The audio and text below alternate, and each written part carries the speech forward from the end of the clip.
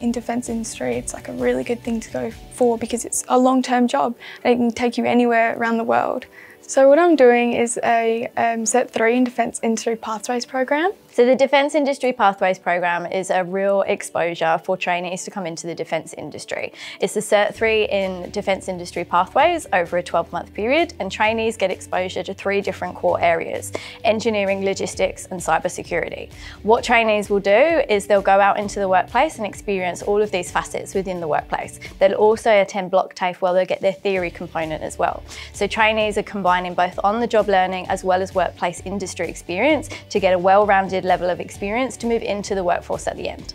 At first I thought I would have to step back, but I'm in different meetings and everything. It's a really cool experience to actually experience everything and not just put to the side. You actually get to involve yourself.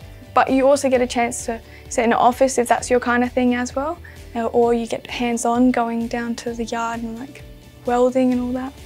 It gives you an opportunity to give that workplace industry exposure whilst you're doing your theory learning, but also not feeling too locked in. You're also not building up a layer of debt as well. You're being paid whilst you're in your traineeship, and you're being paid to learn the skills of the industry. I was not expecting any of this at all, just the way it is and how involved I am.